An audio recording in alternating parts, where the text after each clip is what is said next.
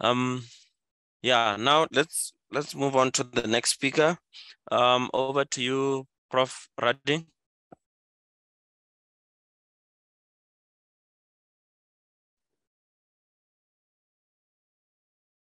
Thank you. I hope I can share my screen. Yes, I think she'll allow you to share the screen.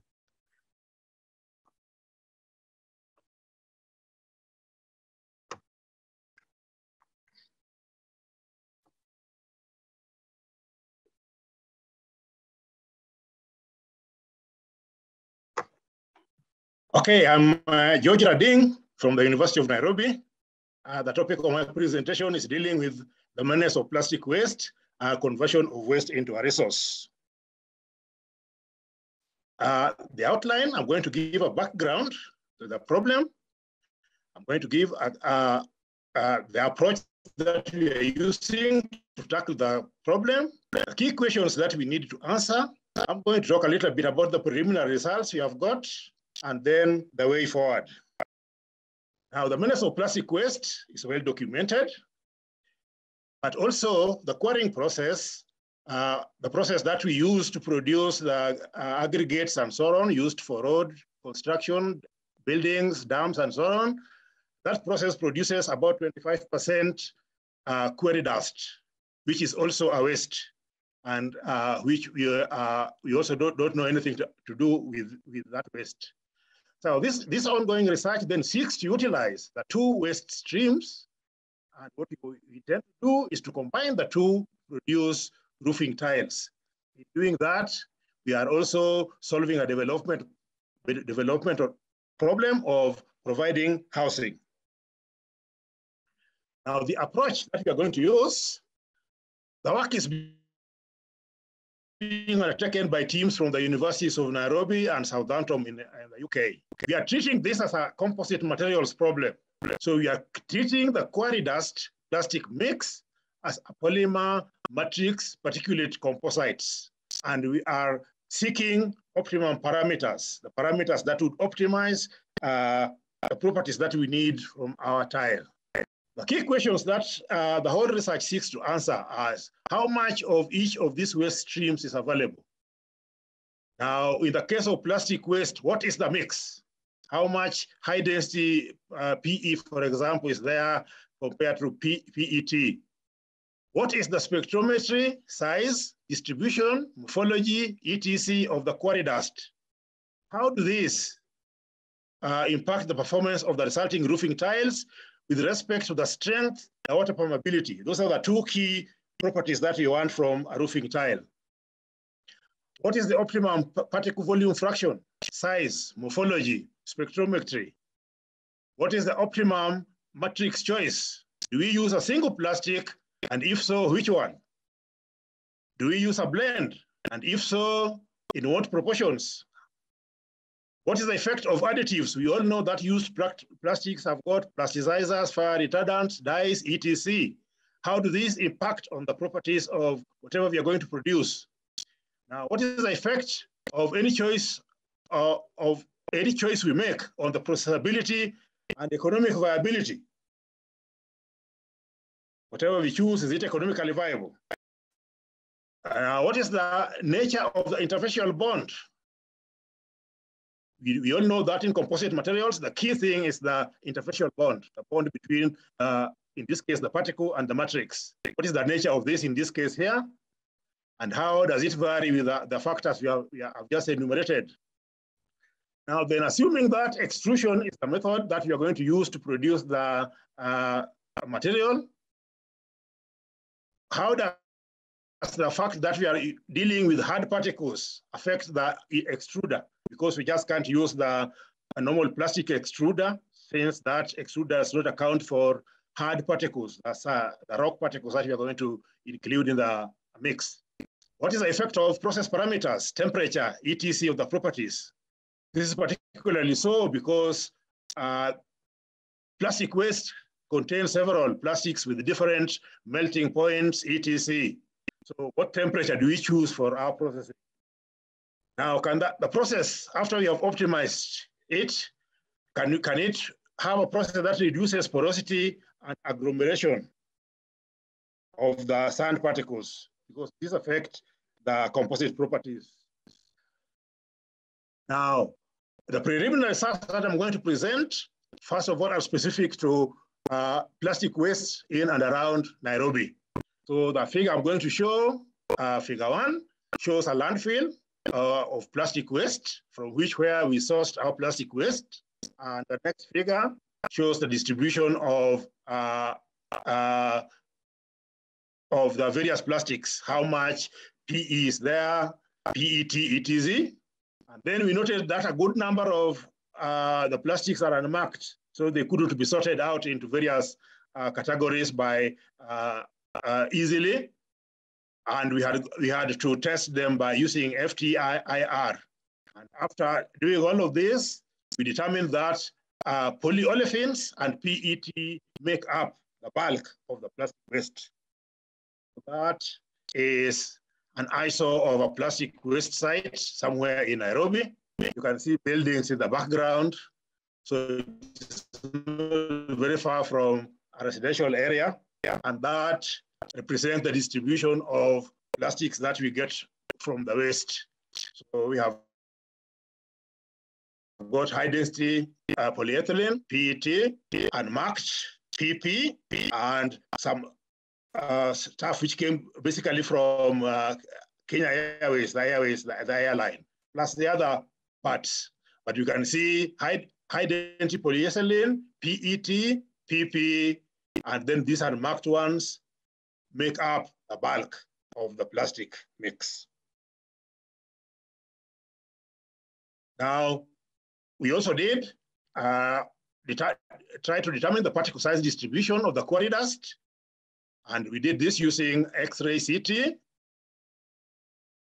And the size ranges range from 64 microns to 5 millimeters. And that shows that distribution of the quarry dust. This is equivalent sphere diameter and the frequency. You can see most of them lie in the low diameter range. Now, to solve the problem of the extruder, we had to design a special extruder. Now, that next figure will show the key points of the design. The modifications we had to make was, one, we had to have a high length to diameter ratio. Then both the screw and the barrel had to be made from chromium molybdenum steel with a hardness in excess of 950 HV to handle hard particles. And then our extruder has 2 hoppers, one for the plastic and one for the dust. So that is the screw. This, in this case, attached to the motor. You can see that the length to diameter ratio is high. And that is how we redesigned the hopper. So we have got one hopper for the plastic, the other hopper for the quarry dust, and then the 2 mix before they are fed into the extruder. So we have produced prototype tiles and test specimen, and very briefly, I'm going to show some of the results of our tests. So the next figure will show a representative tensile test results. And one thing we note is the high variation in properties of nominally similar specimens. These are tensile stress strain curves. Those 3 specimens we tested were supposed to be nominally the same. They were from the same mix. But you can see that there is quite some variation in the tensile strength, and there is quite some variation in the strain at fracture, which means that what we are getting from this is that the properties of the materials vary widely. Now, to try and see why this variation, we did fractography and X-ray CT, and the next figures show the results of this.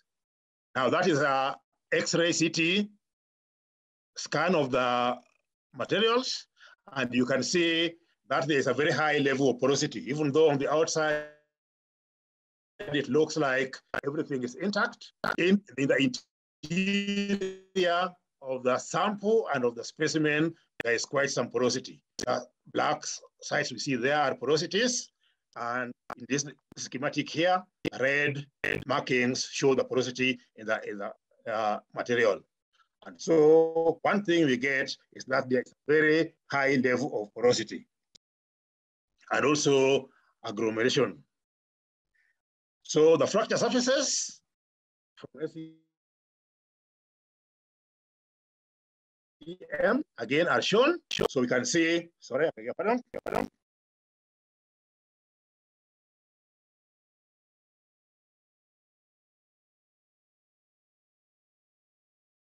Yes, that's where you are. We can see the particles.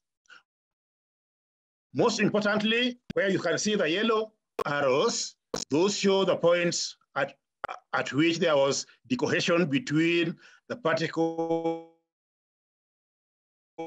and the matrix. All those arrows show points of decohesion between the particle and the matrix. And in the next slide, you can see a crater, which is caused by decohesion from a particle debonding from the matrix, and this acts as a site for crack initiation. So what we get from this, we also try to get the effect of volume fraction on the results, and we see that there's only a slight increase in the UTS with volume fraction up to 20%, followed by a decrease. So that, for example, is the variation of particle volume fraction or strength with particle volume fraction. So there is a rise, a slight increase in the strength between pure PP, in this case, the matrix was pure PP, and 20%. But after that, there's a decrease. And if we increase the volume fraction, the decrease is more. So that is a general trend, a slight increase and then a decrease. So the indications that we get from our preliminary results are that agglomeration and porosity are issues that we have got to address. We also get that the bonding at the particle matrix interface dominates the fracture. And the tile prototype that we made incidentally, we compared this with the Kenya standard for clay and concrete roofing tiles, and it wasn't very far off with respect to strength and water permeability. So going forward, we intend to apply a combination of experimentation and mathematical modeling, define the most appropriate way to make roofing tiles from waste plastics and quarry dust. In so doing, we will have turned a menace into a resource. But we'll also have contributed to the solution of a developmental issue of housing. I wish to acknowledge my colleagues at the University of Nairobi, the colleagues at the University of Southampton, NRF Newton Utafiti Fund, who funded the whole project, and of course, ARUA CoE-MEN. Thank you very much. That brings me to the end of my presentation. I hope I'm within time. Thank you very much, Professor Rading. Well, yeah, you were on time. You were on time. You still had an extra more minute to complete, but thank you very much for that presentation. Your project is really interesting. Thank you. All right.